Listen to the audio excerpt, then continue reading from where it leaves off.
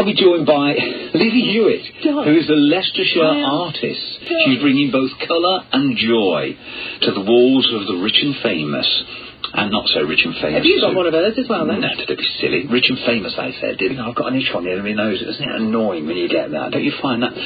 Anyway, all of that has nothing to do with the price of fish or my first guest. They say that the thing of beauty is a joy forever, and that's certainly true so far as painting is. For instance, just take that as an example. And my first guest is responsible for some really thought-provoking images with her unique style of painting. Leicester-based Liz Hewitt's style has been described as joyous and colourful. And if you take a quick look at our Facebook page now, that's facebook.com/BBC Leicester, you'll be able to see exactly what is meant by that. Over the past 10 years or so, her whimsical artworks have become increasingly popular and collectible. So let's meet her now.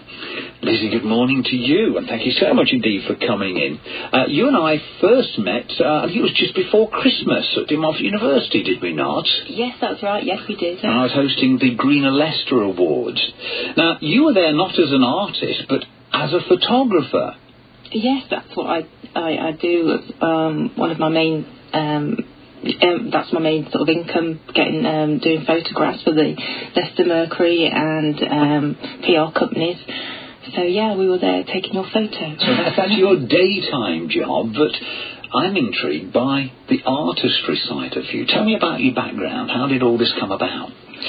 Well, I trained at Derby University, and basically I was doing... I really wanted to be a book illustrator, and so while I was doing all my photography work, I worked for the Leicester Mercury, and I was doing all that in the daytime. I would kind of do sketches and send work off to publishers, and kind of keep going. And I had a friend who was really like my artwork, who I met up with, and she really pushed me to get out there and start selling.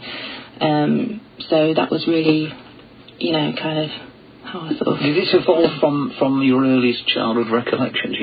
Was it as a little girl you used to sit there and draw? Because most kids do, don't they? Yeah, I think I won a prize. I think it was something really prestigious, like a Japanese prize somewhere. And I remember going on a bus to this big hall with lots of kids there, and I was one of the kids, and I won some sort of pastels, and I really don't know kind of what it was now, because it's such a long time. But did you not keep that first painting? I don't even know what it is. No, but I've still got the pastels though. I've still got the pastels, and I use some of those, so that's cool. And so it's evolved, and now it's sort of turning into a profession. Well, I say turning into, you are selling your stuff, aren't you? So you could say it is a profession. Yeah, definitely. A lot of people are really liking, and it's just kind of gone from strength to strength, really. Just kind of selling one, somebody seeing something. I was selling something to Barry Stephen, a hairdresser,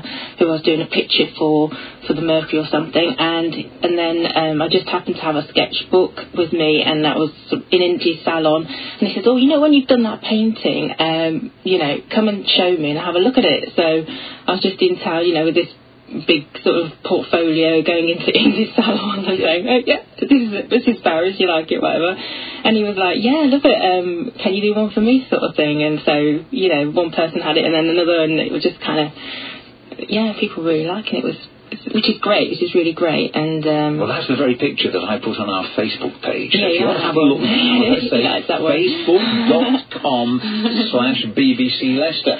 And not only that, you've done at least one other Leicester business here, Allendale Road, Francis Street, Knightsbridge. Talk to me about that, because your works are quite big as well. They're very large works of art, aren't they? This one is 74.5 by 56 centimetres, which makes it one way the best part of about 2.5–3 feet. Yeah, it is actually. It's a big one. Yeah, I get the roll parish bushes and sort of go for it. Yeah, I do actually go for it. I'm a bit like that. What's that film? It's the artist, and I just go kind of crazy in an artist sort of kind of way. Yeah. How would you describe your style? It's been described as joyous and colourful. It's certainly both of those things, and it puts a smile on your face just looking at your pictures, I would imagine. Yeah, I think I like to bring sort of beauty into the world. You're talking about beautiful images and sketches of people, and make people look sort of beautiful, and also obviously I mean, that sounds a little bit pretentious, but the other flip side of that, it's also fun, amusing, and comic, and so it's got that kind of uniqueness about it that I think that makes it stand out from your sort of humdrum. Well, that sounds a little bit awful saying humdrum, but drab. Otherwise, drab. Well, yeah. I'll put the words in for you. No, but sometimes you see in galleries.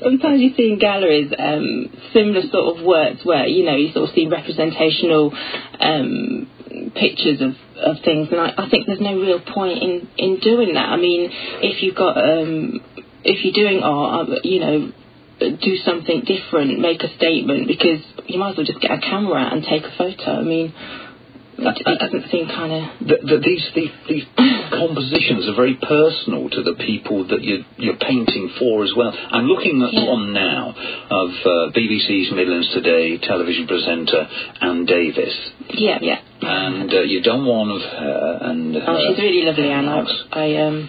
You like Anne? I rate Anne, yes. She was a lovely person. No, really? Yes, I do. We're talking about the same Anne Davis. You can only insult your friends, can't you? Yeah. I do like Anne, yeah. Yeah. And, we did her in something very unusual, a skirt. I wasn't sure about this skirt for a long time, what I was going to kind of do, but...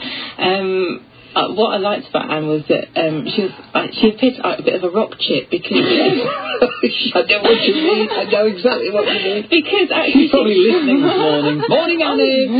On the first visit to her, she showed me her tattoo that she had, and I thought, great, this is going to be cool. Now I can sort of go crazy with this one, and. So that's why I chose those sort of, Even I didn't know Anne Davis has a tattoo. I know, she showed me her tattoo. Really? Oh. I think we better leave that there, don't you? Yeah. I mean, I probably am attracted to your artwork because it's very reminiscent of the swinging 60s, especially the sort of mid to late 60s when we were in the area of psychedelia. Yeah. Yeah, I think everyone just loves the 60s, and I think that the 60s, everything comes from the 60s. I mean, I suppose that this is told like loads and loads of times. But, bands from, music and, like Oasis and things like that will come from that music, influenced by that music. And all your stuff's in watercolour, isn't it? Yeah. It's painted more like acrylics or oil paints, because, as I said before, I really do sort of slap it on, and...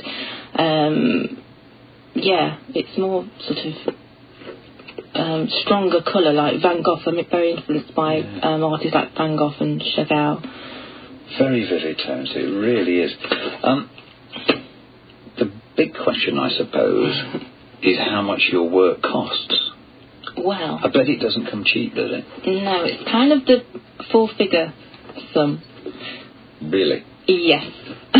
But that's because, obviously, of the uniqueness, and I mean the paintings take me around sort of a couple of months if I'm just basically getting the materials in, talking to people, finding out what they want, and then I've got to obviously create sort of cartoony style images of them, so I've got to sort of take a realistic version of them, then make that into sort of cartoon.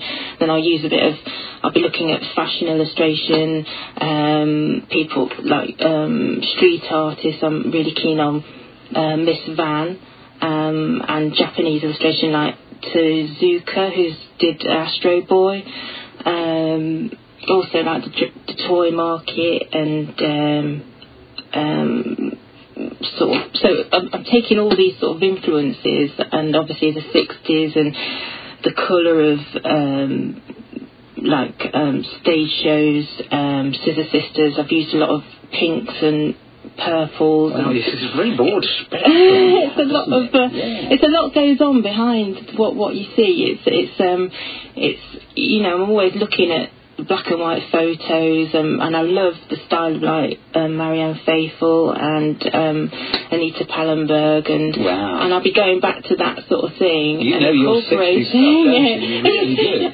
You'll see things like in India, you'll see things like I saw The Factory Girl with Sienna Miller, and I went there and I rushed back home and I got a sketchbook out and I was like sketching this sort of fur coats that she was wearing as Eddie Sedgwick, who's another one of my influences. But have you seen the Beatles' Yellow Submarine film?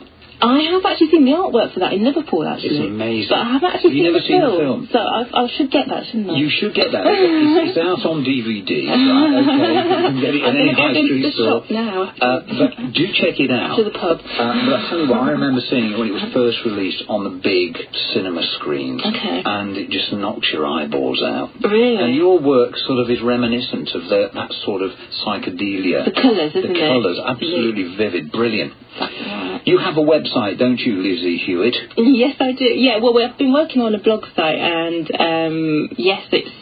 Can I say what it is? You can. I can. Good.